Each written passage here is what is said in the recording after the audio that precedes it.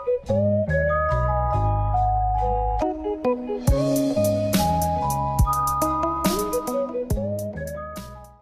guys, Tech James here. In this video I will show you guys how to import custom Pokemon to your Pokemon games on your R4 card. So this works on pretty much every Pokemon game that you could get on the DS.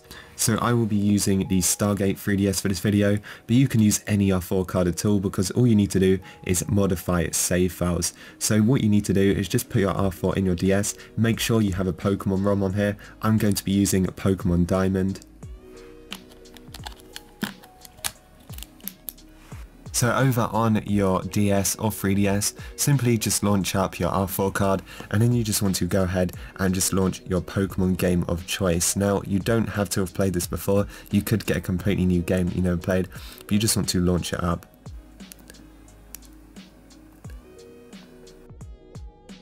Now as you guys can see, I have already got some progress. That's fine, I'm just going to press A and just create a new save file.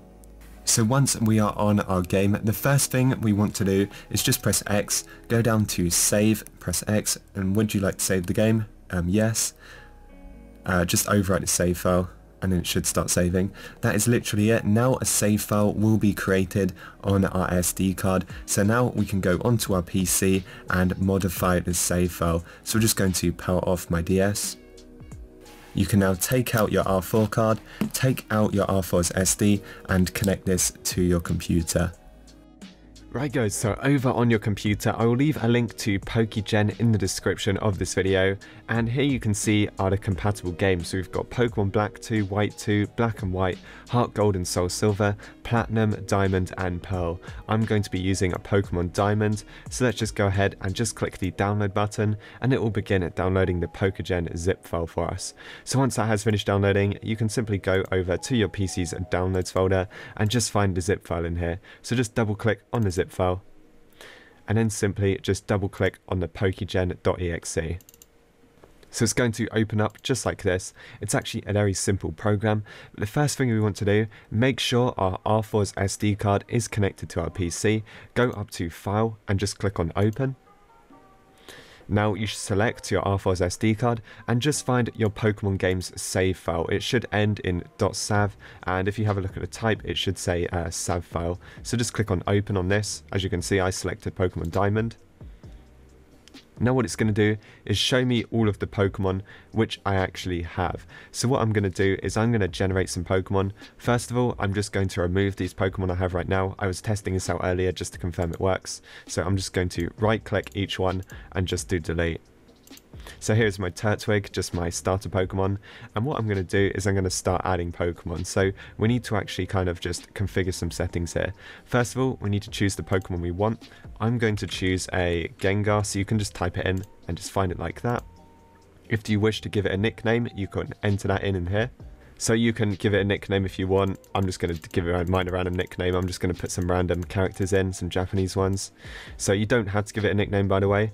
Now experience, you can enter that in here if you want, but what I'm going to do is just enter in the level. I'm going to put my Gengar at level 80 and it's just going to put in the experience automatically. Nature, you can choose what you want it to be. I'm just going to choose Brave. Then we've got an item which it can be holding. Let's just choose some random thing like a berry. Happiness, I believe you can just enter in some numbers in here. Oh, so it has to be up to 255, so let's just put 255 in there. You've got abilities here as well. You can put some stuff in here if you want to. Let's just put cute charm in. Country, so this is like where it will show you got it from. I'm just going to choose Japan on this one. Origin, you can choose what game this is from. I'm just going to choose Diamond. And you can have a shiny leaf if you want to. I'm just going to put a crown. So you can choose male or female. If it's shiny, you can tick this box right here. Next, we're going to go on to the Met. So this is like, you can choose like what ball it was caught in and stuff like that, and the level when you caught it. Let's just choose a random ball. Let's choose a heal ball for this one. You can choose where you caught it as well. Let's just choose, I don't know, we can choose anything really. Fateful Encounter, you can enable that. I'm not really sure what it does. I think it should tell you. Oh, so it sometimes can trigger special events in the game, so why not? Now we've got stats. What I like to do is just click on random IVs. Obviously you can set it to really good IVs if you want to, but it's entirely up to you really.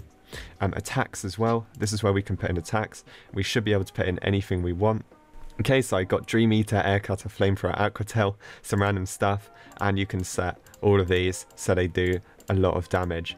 So now, once we've done that, there is one left, and that is OT/MISC.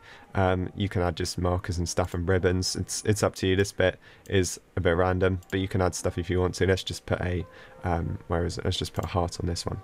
So once you've got it set up, what you can actually do is simply go over to your starting Pokemon, right click, and then just do set. Now what this is going to do is place Gengar with our starters. You can also do this in your box on your PC. You can put in as many as you want, and when you want to unselect them, you simply just left click. So right click set, and then just left click to get off them.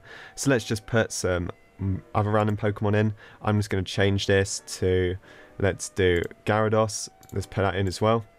It will keep all the same moves until you change it. And let's also do a Charizard in here, a shiny Charizard. And let's also set that. So yeah, that is literally it. We have now got it working. Now what we need to do is actually save the save file. So go up to File, save file as. Now what you need to do is just overwrite it. You know, you can keep a backup of your original if you wish to, but I'm simply just going to click on save. Would you like to replace it? Click on yes. And that is literally it. So we're now going to go back onto our DS and let's see if we've got these custom Pokemon. Alright guys, so over on your Nintendo DS, all you want to do is just launch up your R4 card. So now we just want to launch up our Pokemon Diamond game. And we're just going to select our current save file. So hopefully our Pokemon should be added right now. If we just press on X, go up to Pokemon, you guys can see that we have got all of them on here. So let's just do a switch. Let's just put our Gengar that we recently got in our first slot, and let's try and get into a wild battle. So there you go guys, we've got our shiny Gengar. We should be able to use our custom moves as well, like Flamethrower. And then there you go, it should be a one-hit kill. So that is pretty much it for this video. That is how you import custom Pokemon to all of the decent Pokemon games for DS. And yeah, it's pretty cool seeing as you can do it on your R4 card. This is basically what you used to do on action replays, but they're a bit obsolete now and people don't really seem to use them. So if you guys enjoyed this video, make sure to like and subscribe, and I will see you guys in the next one.